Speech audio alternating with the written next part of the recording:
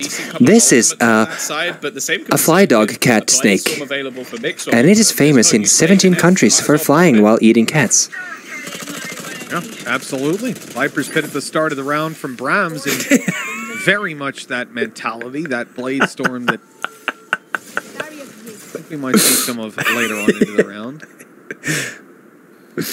And for Vitality, they wanted to get aggressive early. They don't find anything for it. Hey, Daddy. Those players are just a second away from combat with an Astra. I think they're considering going over the wall.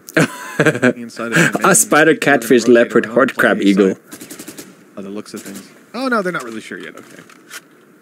It could be because of the deep push. They've lost so much control over to A main that they can't really get the normal afterplant that teams would be going for. I question whether they're going to go back to B now, or if this is actually an attempt to try and reclaim that map control.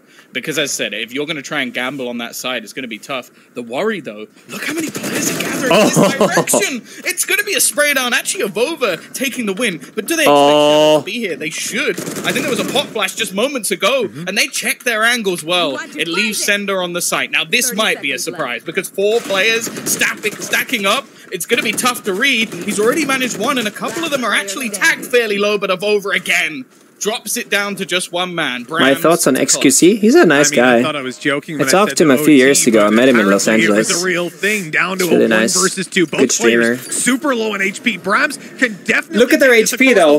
That smoke, if anything, might actually hurt them. No, it's actually perfect. Even a pull on the other side to try and catch Bramz off. He walks into a cross. No way! Found. It's down to the 1v1. Hoodie wasn't able to drop what? it.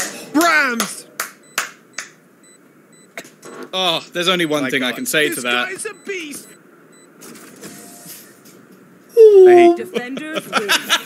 That was an unreal game from Bramz. Like, there were so many moments like that. Oh, I forgot that this was a thing. Bring him back. Bring him back, Riot. That's all we're saying, okay? We want this. The community wants it. We stand with Killjoy. Nobody wants this. But, like, with Killjoy here, that's what people want. And we need to give it to them. Bring it back, okay? It wasn't a bug. It was a feature. Anyways, that's map 1 down. And what an incredible game it was. The voice actually gave out towards the end of it there. Don't know if you...